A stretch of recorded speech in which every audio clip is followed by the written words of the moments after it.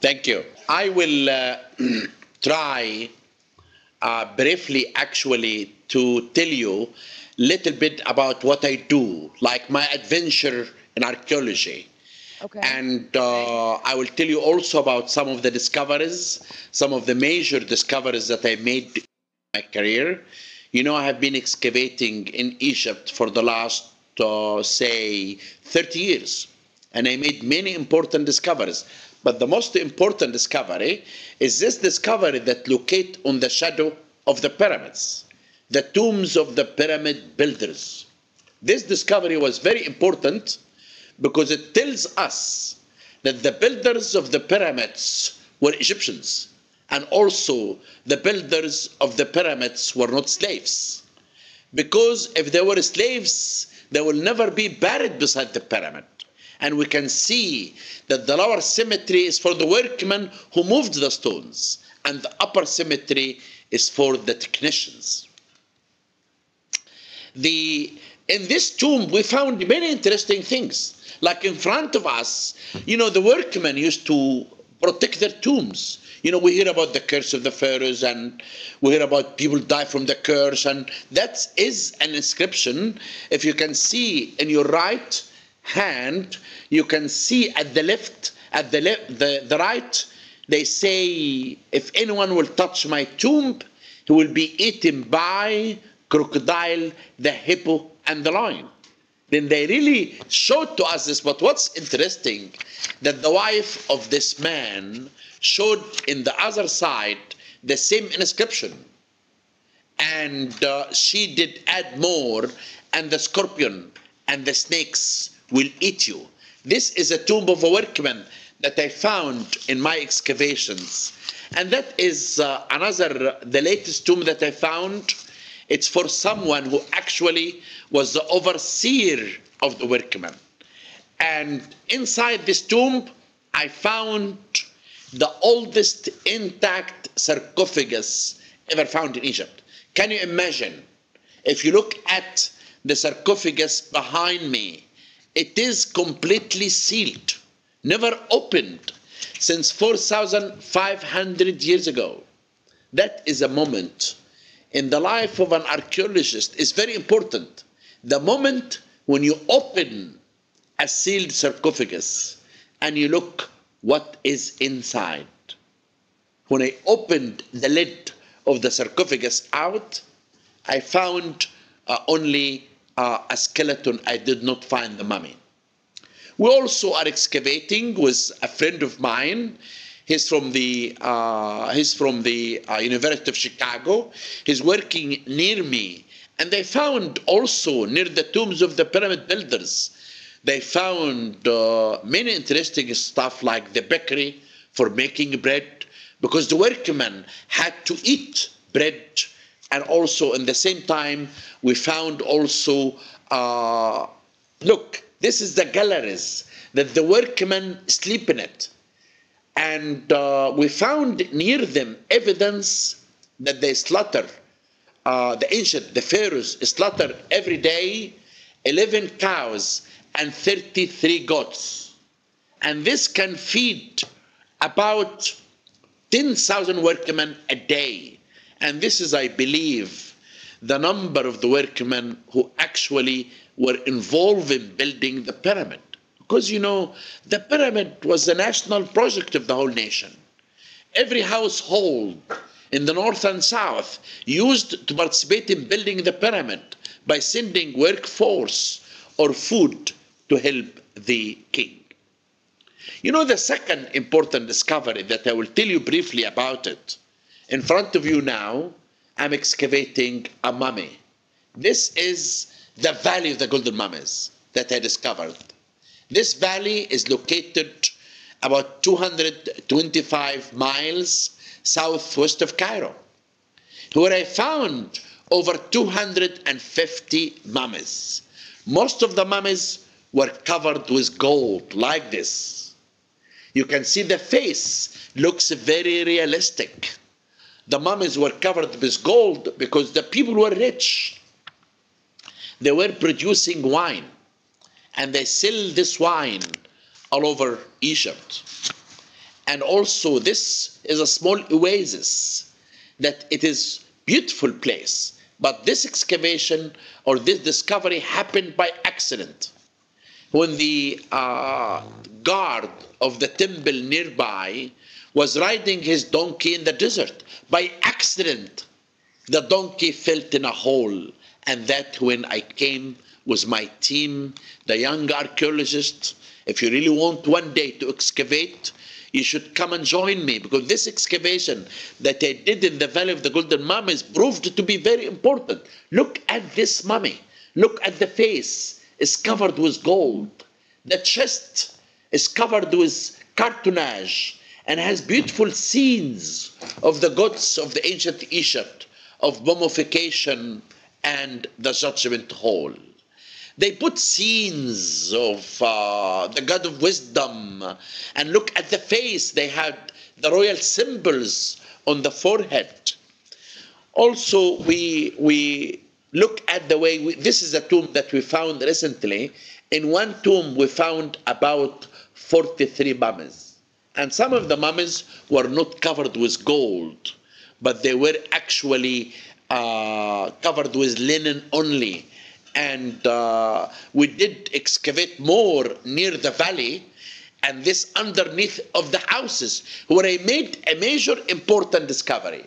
When I went underneath the houses to excavate, I found a maze corridor of tombs. In one of them, look at this. I discovered this when I entered inside. The lid is made of limestone. The weight of this lid is about 22 tons.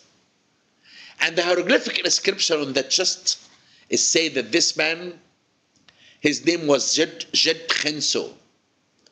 And he was the priest of Isis and Osiris. Isis married Osiris. Osiris was the good god.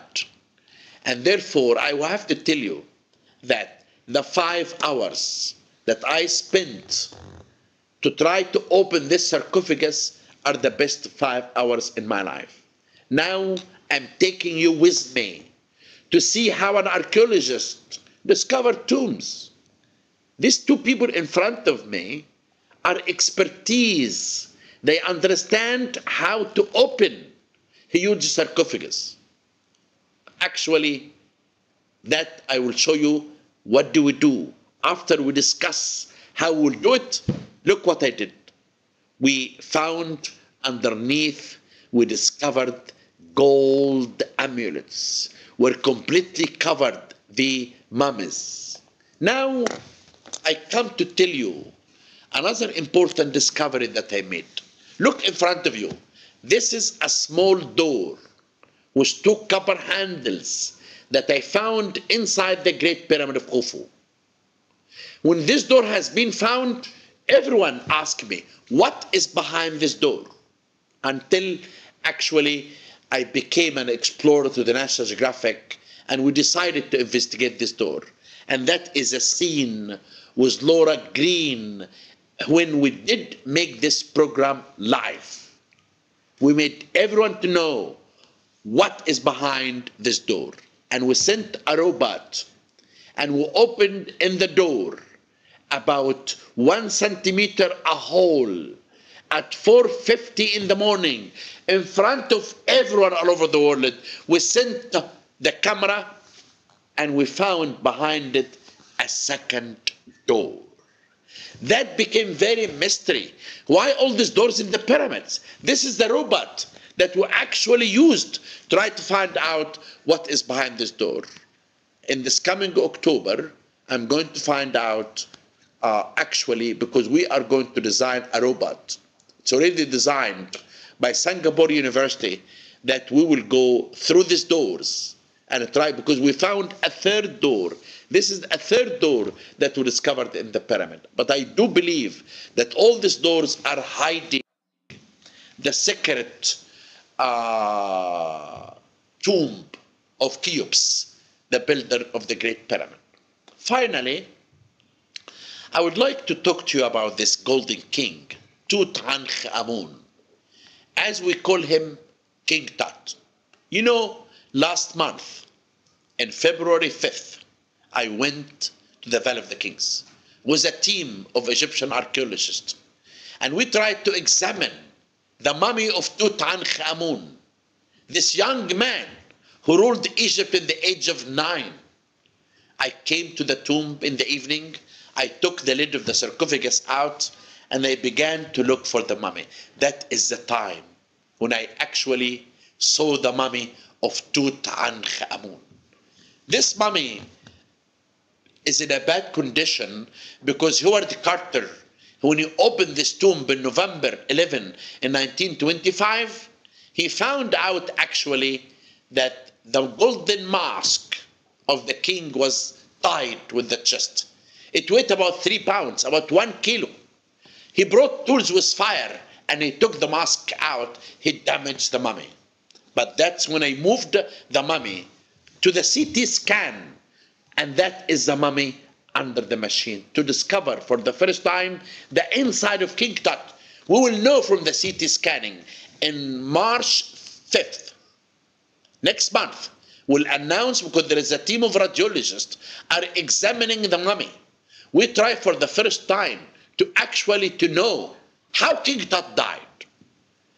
People say he died normally. People say he was murdered. People say he fell down from a chariot.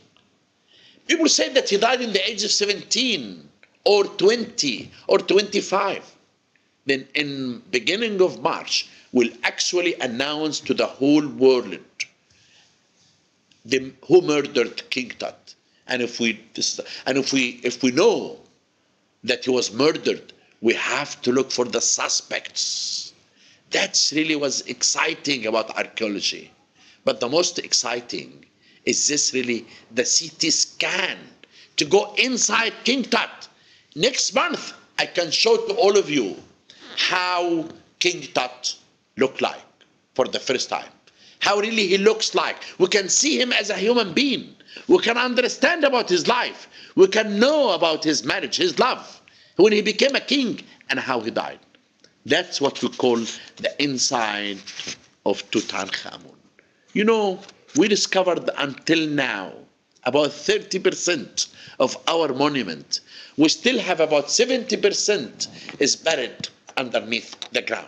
I tell everyone when I lecture everywhere, you never know what the sand of Egypt may hide of secrets.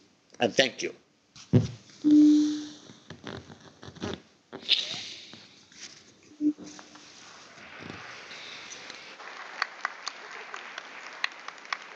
I'm an archaeology professor at Simon Fraser University.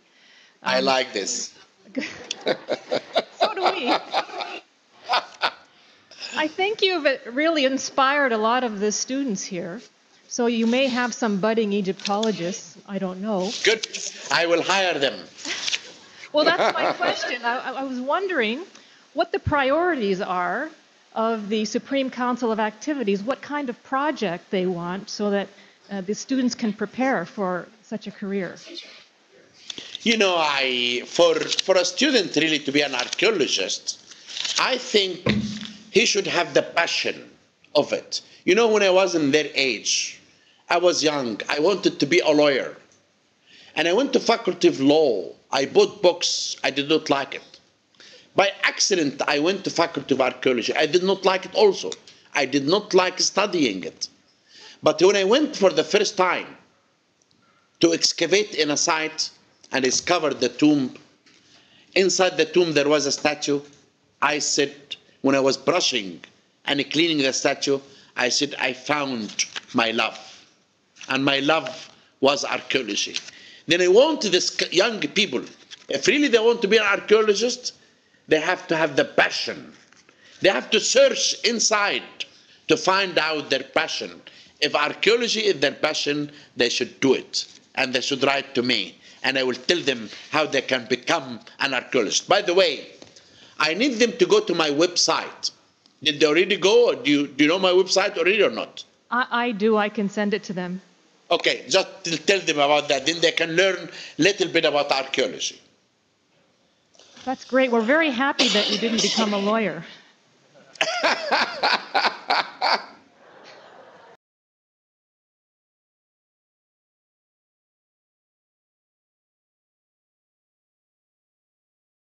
I have a feeling that he was not murdered.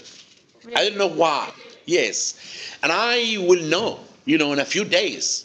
Yeah. I mean, beginning of next month, you will see me in a press conference in front of all the media from all over the world who will say the truth. Then don't rush. Just wait.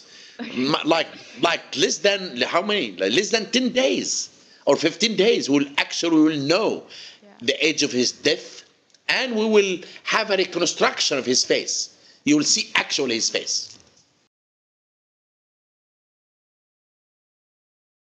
You mean the shape of the pyramid? Yeah.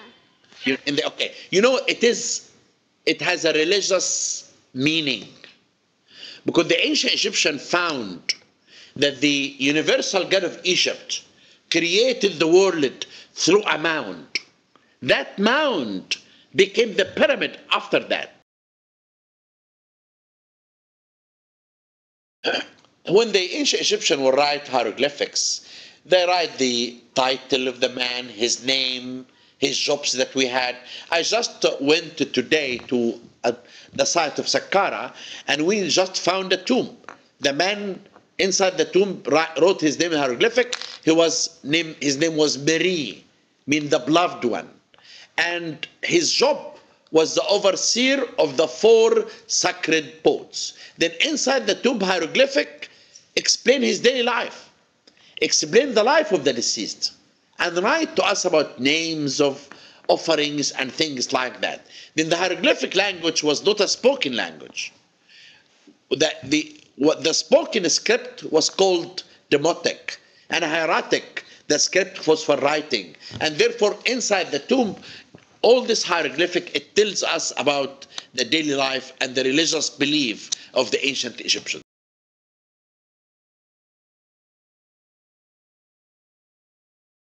Only thing that you can find in Mars, that my name was written in a CD and thrown in Mars, but there is no relationship at all. There is no pyramids on Mars. This is a speculation completely. And all what you hear about pyramids on Mars, it is a speculation. No evidence has been discovered until now to tell us about the discovery of any evidence on Mars. And there is no relationship between the Egyptian pyramids and even the Mexican pyramids and the pyramids in South America at all.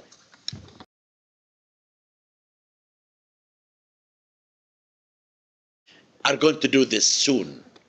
I would like to build a replica for the tomb of King Tut and the tomb of Seti I and Nefertari, because those are the most beautiful tombs. But I think, in this coming 2 years, we need to do replicas. Then tourists can visit the replica and we can save the original tombs.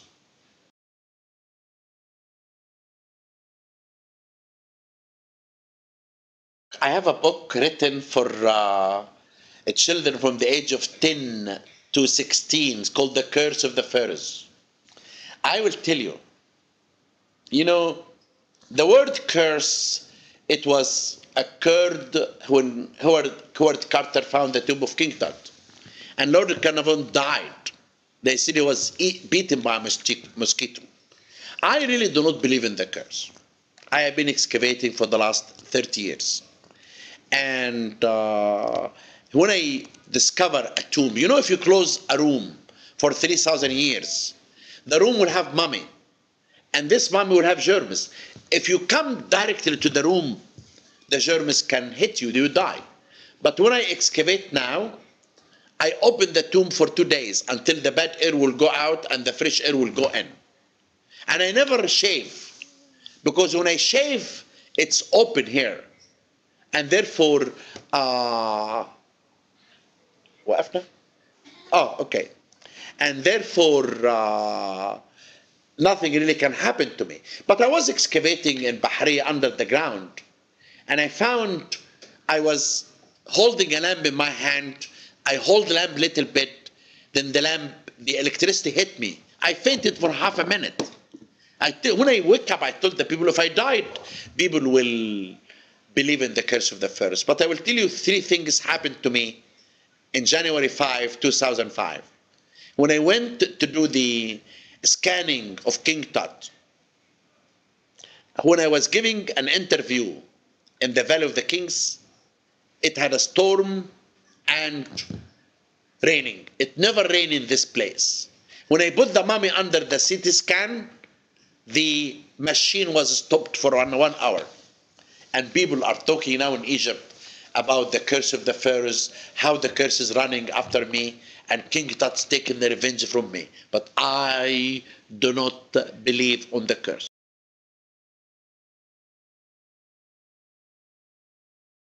That is really the appearance of the Sphinx. The Sphinx has a face of a king and a body of a lion. And therefore, you know, people has been talking about things underneath the Sphinx, has been excavating under the Sphinx. I found many tunnels inside. One of them goes for about 35 feet inside the Sphinx body. All what you hear from non-scientific point of view is really not true. The Sphinx is a face of a king, a body of a lion to show the power of the king, and it is an image of the builder of the second pyramid at Giza.